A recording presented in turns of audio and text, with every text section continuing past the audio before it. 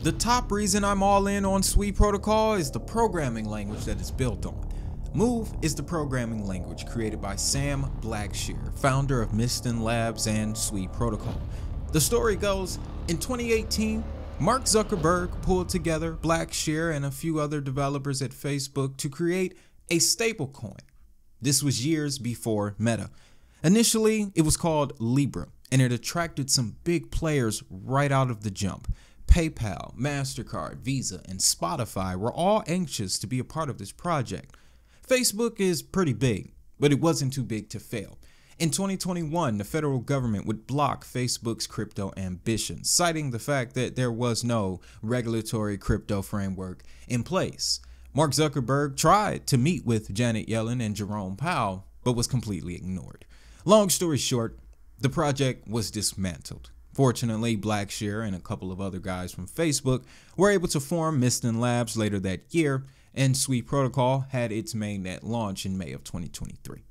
The thing is, Blackshear designed the Move programming language to be multi-purpose, highly scalable, secure, and with the implementation of Messari, faster than any other crypto. Take a look at this. Sui's total value locked in 18 months has surpassed $870 million.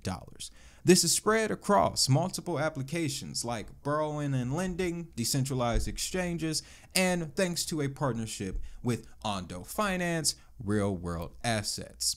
Sui ranks 12th in stablecoin market cap according to DeFi Llama. 70% of that is dominated by a wrapped form of USDC. So it didn't surprise me when I discovered that Circle will soon be natively issuing USDC on Sui.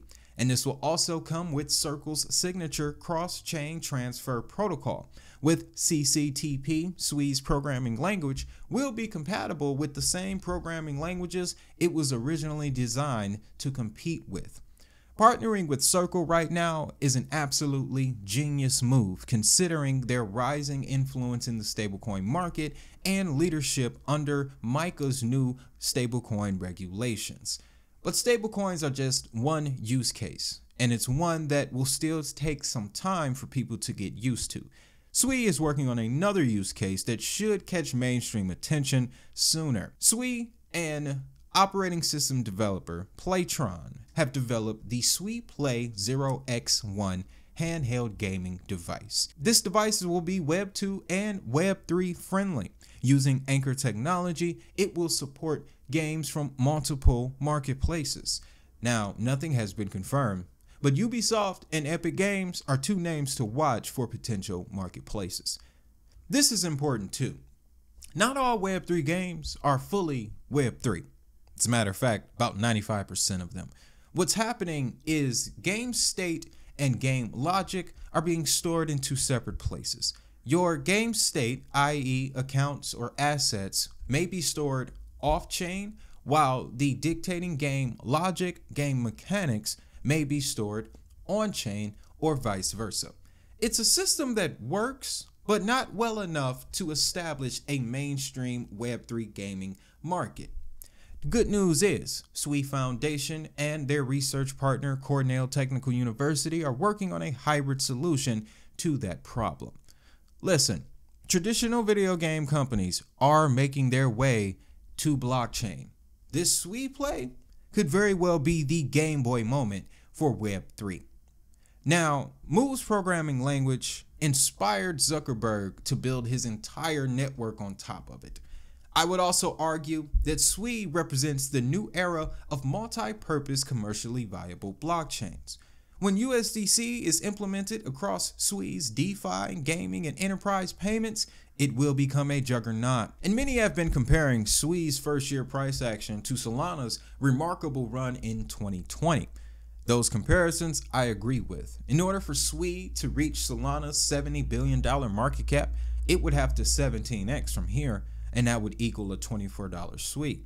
In my opinion, I think a safer estimate would be anywhere between 11 billion and 15 billion for market cap, giving us a $4 to $5 Sui by the end of this cycle. As a matter of fact, crypto trader Torero Romero put the two charts on the same board for us, And he highlighted Solana's run from $1 to $10. If Sui were to replicate that same run in the same amount of time, it could reach $4 before the end of next year. Don't think Sui can run that fast? Well, IBC pointed out in August, Sui rallied 115%, where Solana only moved 6%. This trend is continuing into September, where Solana is actually down 9% and Sui Protocol is up 50%. If you're talking transactions per second, Sui clocks in at 297,000 versus Solana's still very impressive 65,000 transactions per second.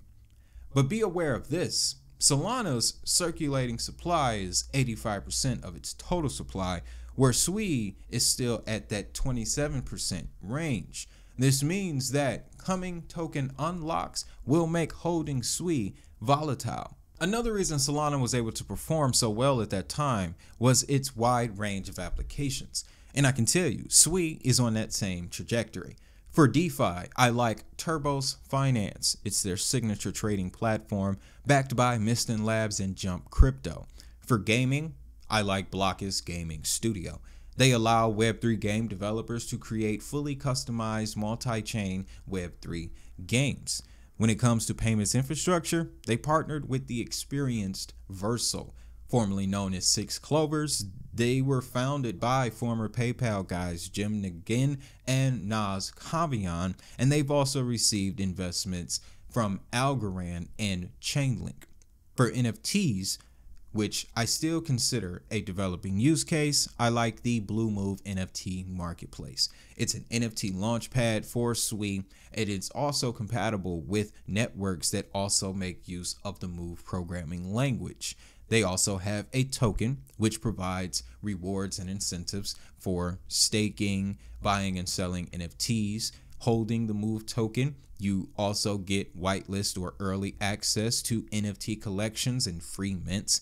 At the end of the day, I would suggest you to read more on Sui Protocol. Remember, those token unlocks will make this a volatile hold.